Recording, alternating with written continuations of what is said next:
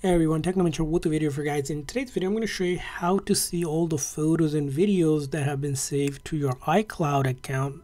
So let's get started. So the iCloud account is the account that's stored on Apple server whenever you back up your photos and videos from any device, and you can see it without needing that device. In order to see those photos and videos, first thing is you want to also make sure that if you want to sync your photos and videos, for, let's say from a device like iPhone here, you're going to click on your settings and your Apple ID here. Click on iCloud here, and under photos here, make sure that sync is on so that they actually sync. And this also gives you an idea how many photos are in your iCloud. As you can see here, I have 253 photos and 8 videos as well, and they will sync with the phone here as well.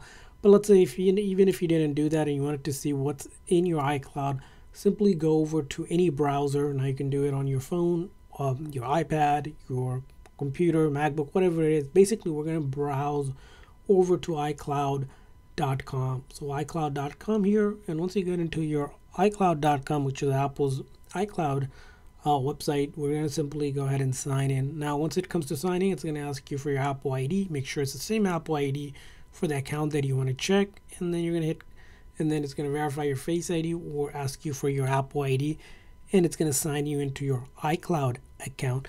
And from your iCloud account here, you're going to see there's an option for photos here. So you'll see here, you can see it up here, all the photos that we saw on our phone. Or you can also click on the tab up here to go to the photos section, and you can see everything that has been uploaded to my iCloud account from my devices. So all of the photos and videos are stored right here in the iCloud account itself, and I can access these photos and videos from any device, even if it's not a actual iOS device. I can do it on a PC or a computer as long as I go to iCloud.com and log into my Apple ID account just like that. So that's how you see all of your photos and videos on your iCloud account. I hope this video was helpful, so please consider the like and subscribe button for more tips and tricks for your iPhone and other iOS devices. We'll see you guys next time.